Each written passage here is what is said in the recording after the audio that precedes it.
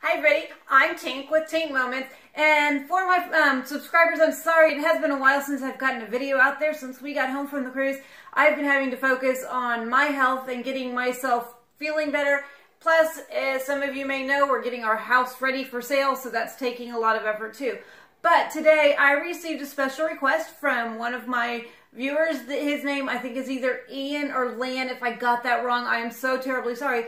But he wanted to know how to get the wheels off, and he also wanted to know how to get the cover on. So I'm going to go over those steps with you today, show you some of the toolkit items, and talk to you a little bit more about my wheelchair. So come on and let's see what we can... Okay, everybody, when I got my wheelchair, hi everybody, when I got my wheelchair, it came boxed up in this shape. I had a toolkit, and I had 2 sets of extra wheels. They go on the back. So what I want to first show you is the items that I got in the toolkit. If I can unzip this, there we go. Okay, in my toolkit, I received some actual regular wrenches. It's actually got 4 different sizes on it. And then I got 4 different size Allen wrenches. These are great for tightening any of the little nuts and bolts, that go around the outside, keeping the chair nice and tight. If I need to do any other fixing, let's say with the arm back here, if I wanted to get to where I'm tightening the arm, I can take a bigger one, fit it in, and I can tighten everything down. That keeps it for a much nicer ride as we go. All of these items I keep with me all the time in case something gets loose in this bag right here under the chair. And when my viewer asked what about taking off wheels, I'm not exactly sure which set of wheels he was talking about, so I'm going to go over a couple different ones with you. Okay. As you notice, there is one front set of wheels. These are called casters. Then we've got the actual back wheels. These are each attached to their own brushless motor. And as I showed you earlier, I've got a set of what I call my training wheels. And what these are good for, we'll show you in just a second, are so my wheelchair doesn't tip over when I'm going up a steep incline.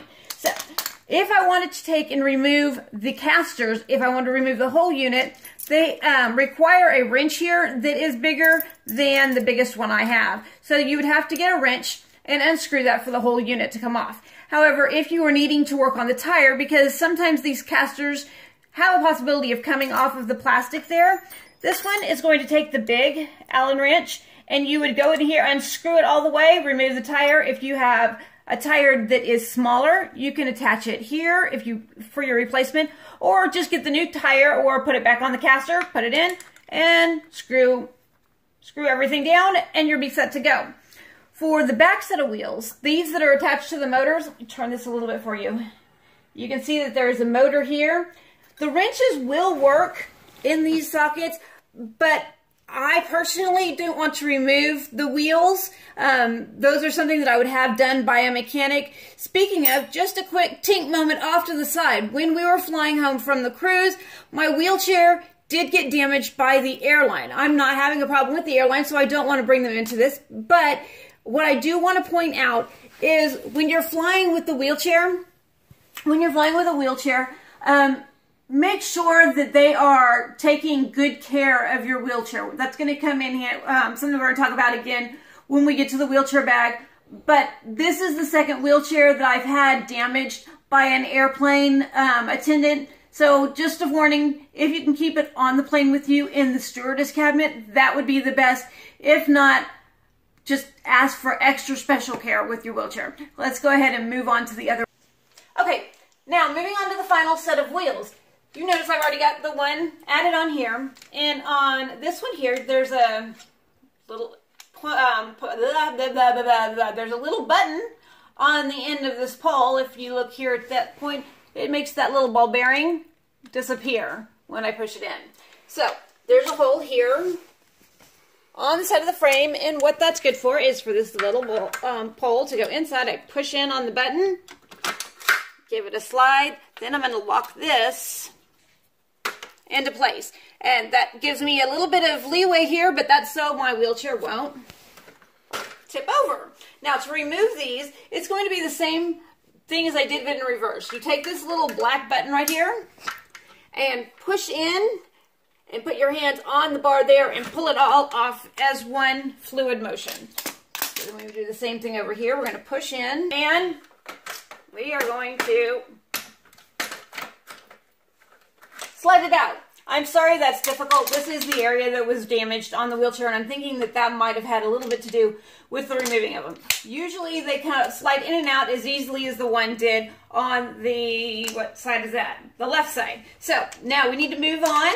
One more thing I was asked was, how do we put the cover on this so that we can get it ready for either stowing or ready to go on the airplane? So we're going to fold this up real quick and then we'll show you how it gets into the... Okay guys, one thing before we fold it up, I was jumping ahead of myself. If you're going to be actually taking your wheelchair on a plane, you do need to remove the batteries. To do that, there is a screw back here that you are going to unscrew. And once it's unscrewed, we're able to pull the fitting right off. Just give me a second. It was in there nice and tight. And that comes off. Once that is removed, there is, I'll show you that when I get them all the way out. There's a clip on the bottom. Pull those out. You're lifting up on that to slide them out in one unit. And you will be required to take these onto the plane with you. So have a bag that you can put these in, and those won't go against your carry-on bags. It is part of medical supplies, so you can use as much room as you need to for these. For this section, I am going to have my oil pan helper help me out to show us how to get the wheelchair into the bag. First thing, we need to finish getting the bag ready to fold up. And here is the handle for the wheelchair. And as you notice right now, we've loosened it and dropped it down. If you're just putting it in the back of your car or maybe in your truck, it's okay to leave that on. But if you happen to be preparing this to go for airplane, you're going to want to detach this cable right here. And then you would unscrew the handle and put that in that bag, the bag that's under this footrest right here, right there. That's where we keep our tools and everything with us. And the other thing is, I noticed when I went over the front, there is the wheels that are on the front, both wheel casters like this. They fit better in the bag if you fold them closed just like so.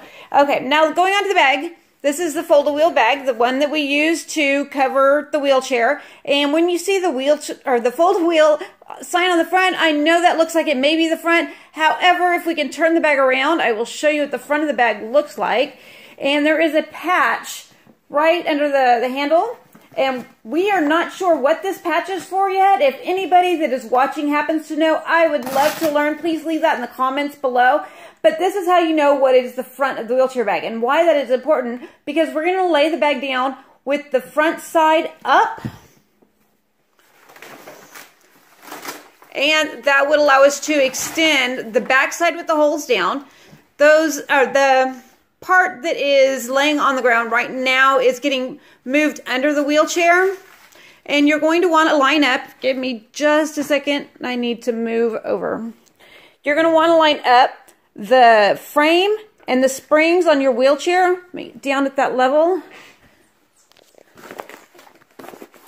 There are two holes on either side. One is for the frame, one is for the springs, and they will fit perfectly lined up in there if you have laid the bag with the back on the ground and the bottom on the front. Then what you're going to want to do is take and lift this bag all the way up and over the chair. And they have made sure to make it nice and snug with a good fit so it's not loose and allowing things to move around that aren't supposed to. So you're going to want to pull this down, snug it as far down as you possibly can. But here's the Velcro on the other side, tightening it in. He's going to use the Velcro on this side as well once he has it fit.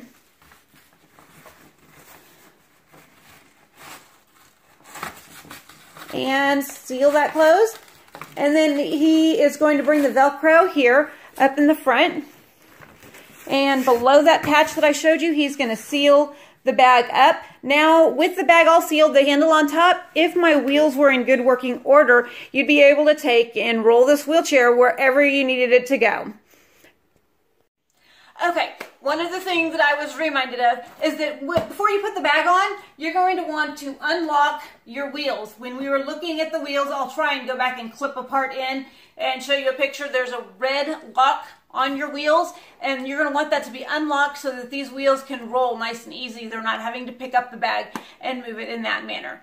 So, thank you for watching today, and for my regular subscribers, I am going to try and get some more videos out there soon. Just please be patient, and if you have any comments, please leave those in the comment section down below. And if you liked the video, please give me a thumbs up. Let me know that you liked it. And if you haven't joined or followed yet, that's what I'm trying to say, go ahead and find that subscribe button wherever I put it. Give it a click. Remember to click on that bell so you know when my new videos are coming out. And I'll see you next time, guys. See you out there. Bye-bye.